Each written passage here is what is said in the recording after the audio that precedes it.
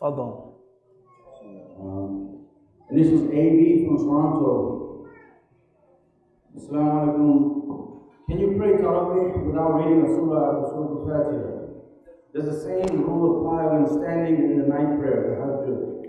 Jazakallah khair.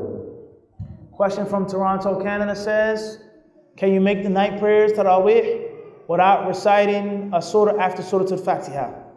And does the same apply to Tahajjud? Before we actually answer the question, a very wide misconception that many people have is making different prayers or making the same prayer different. Tarawih, Tahajjud, Qiyam al-Layl are names for one thing. They are all names for one thing. Tarawih is Qiyam al-Layl is Tahajjud, Tahajjud is Tarawih. Prayer at night. Regardless of when you make the prayer or how long, it's all the same. As far as the specific answer, then this answer is based off of the original concept of reciting in the Salah. Do you have to recite a surah after Surah Al-Fatiha? The hadith in which the Messenger of Allah ﷺ taught the man who prayed badly, he told him to recite Kitab, Fatiha al-Kitab. He said, read what you can of the Quran.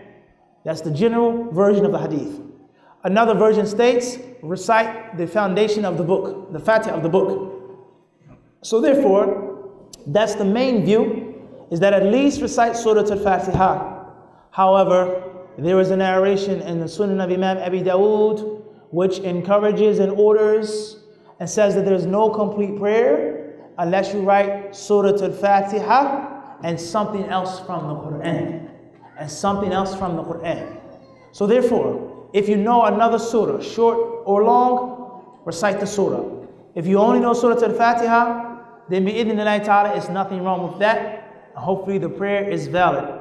The 5 daily prayers, and also Tarawih, Tahajjud, and Qiyam. Wallahu ta'ala alam.